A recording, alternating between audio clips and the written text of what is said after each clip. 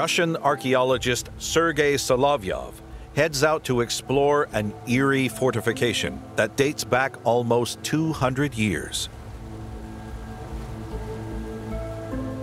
At the start of the 19th century, they needed to create modern defensive structures to protect St. Petersburg.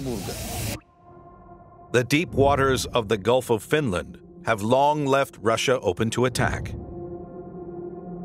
At one end is Russia's old capital city of St. Petersburg, and at the opposite end are Europe's other great powers: France, Germany, Britain. And by the 1830s, the Russians needed to build a new fort in the Gulf itself to keep their capital safe. They had to create a complete artificial island to accommodate this defensive structure. Building an island, then the fort on top, took 7 years. The result was the distinctively designed Fort Alexander. Both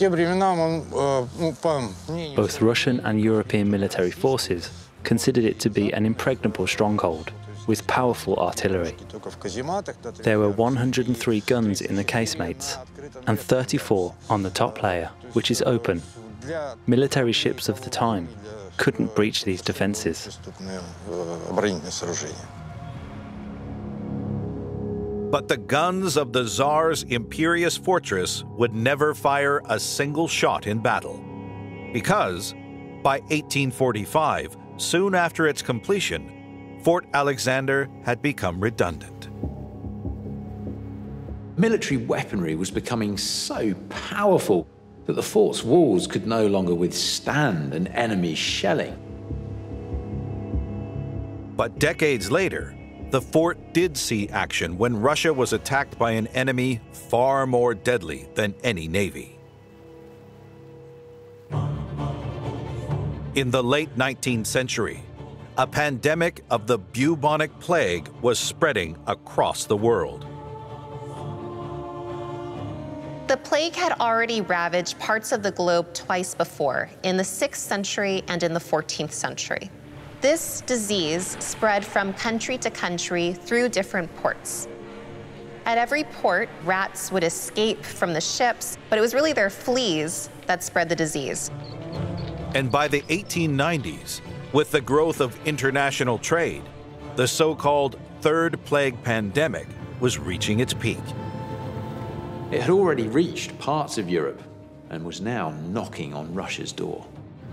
The Russian government was aware of the importance of controlling the pandemic because of the outbreaks in China and India, near Russia's borders. The Russian government decide they're going to study the disease in a lab, have lots of scientists working with samples, trying to find a vaccine. And of course, they had the perfect place to do it. The isolated artificial island of Fort Alexander, with its high-level security, was about to come into its own. In 1897, this place was chosen to accommodate the plague research laboratory. The mighty fort had to be repurposed to contain the unseen enemy inside its walls. When the laboratory was created, the fort was divided into two parts. The right part was for infectious work, the left part was kept clean. Within the infectious side of the fort, the laboratory setup was scrupulous. The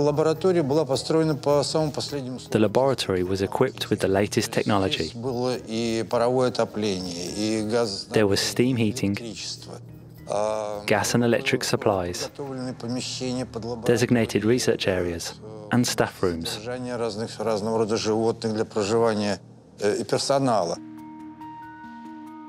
The labs and their operation were pretty sophisticated for the time, and they had, vials, test tubes, lab coats. The first floor of the fort had a series of laboratory facilities, libraries, conference rooms, and something surprising. This room was most probably used as a stable for horses. Rodents, monkeys, and reindeer were also used for trials here.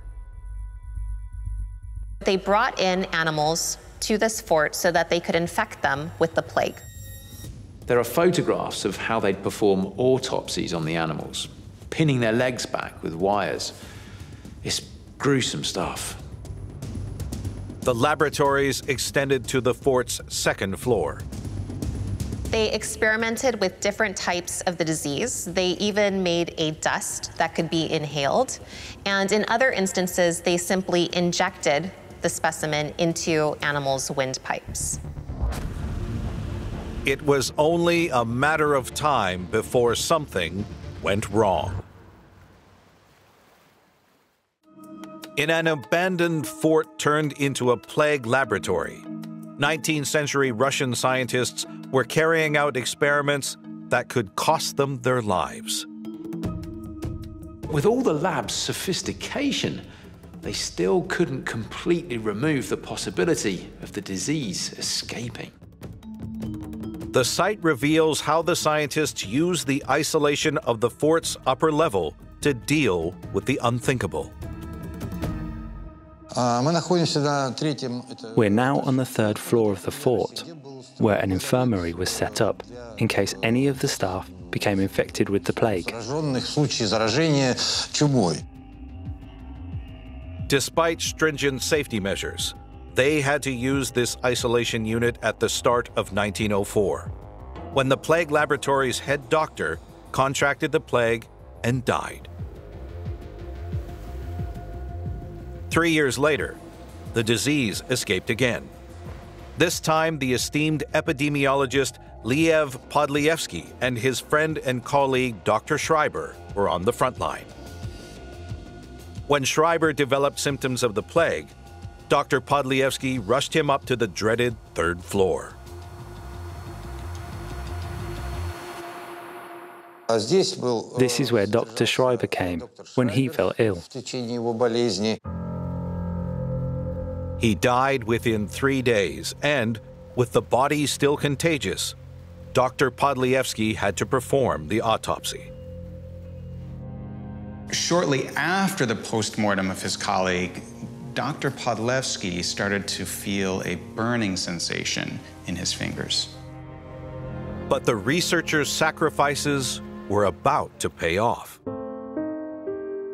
Things looked grim for Dr. Podlievsky, but his colleagues started administering some of the antidotes they'd been working on. And in a few days, it looked like they were starting to work. Podlievsky and the other scientists had developed a cure. He'd been given the anti-plague serum, developed here in this laboratory. Within about 10 or 12 days, he started to feel better. And he eventually recovered. It was very fortunate that Dr. Podlievsky could be cured.